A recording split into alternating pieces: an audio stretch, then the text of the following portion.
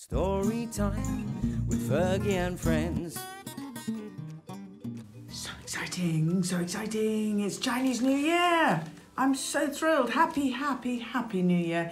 I just love it. It's so exciting to celebrate and have joy and full of colour and dragons and magic. And yes, Happy New Year. It's the year of the ox, which I love as well. But also it goes on for at least a good few days. So I think we have a few more days to wish you all a very happy New Year. Let's read my fortune cookie. Are you ready? Are you steady? It's exciting, isn't it? Right, hold on. Where are my reading goggles? Let's see. Would you like to share it with me? Let's read what it says. Wisdom goes not always by years. You see, that's why I talk to all of you children. Yes, you are very wise too, you know. My fortune cookie has told me this. This is true. I believe that everyone deserves respect and kindness, and whether you're just born to, like my grandson, or whether it's to when you're 110. Everybody is wise and everyone deserves respect and kindness. And the smile says so much but costs very little. Happy Chinese New Year.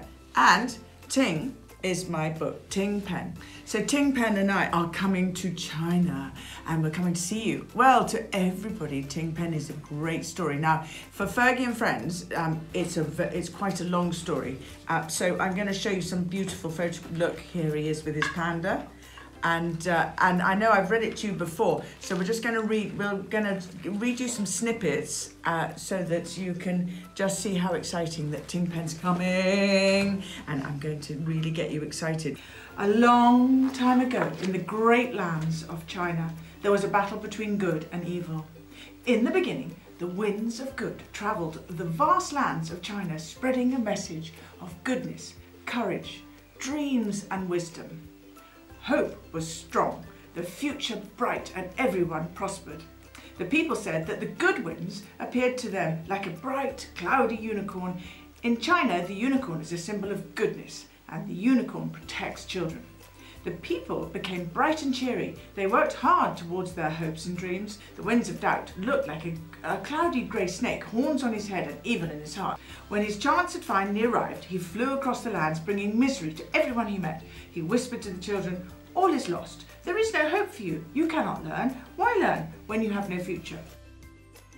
But there was hope. At the same time lived a boy named Ting Peng. It was hard growing up for Ting Peng. His mother and father moved away to the city to find work. Ting was left with his grandfather and his younger sister and brother. But Ting was brave and hard-working. He helped his family to survive. And Ting then taught his younger sister and brother the skills of reading and writing. His grandfather also taught him kung fu and swordsmanship. Then one day came the news that all was not well across the land. Ting desperately wanted to help, but he did not know how. Soon the answer would arrive. 1, 2, 3, boop. Okay, here we go. I wonder what it's going to say today. Ha ha ha ha! Share your happiness with others today. Well, we are, aren't we? We're sharing happiness. Well, I like these, don't you? We should do what? Wait, why don't we every day do a fortune cookie, or why don't I make up a little saying? Wisdom goes not always by years. Share your happiness with others today. We certainly are doing that. Happy New Year. Story time with Fergie and friends.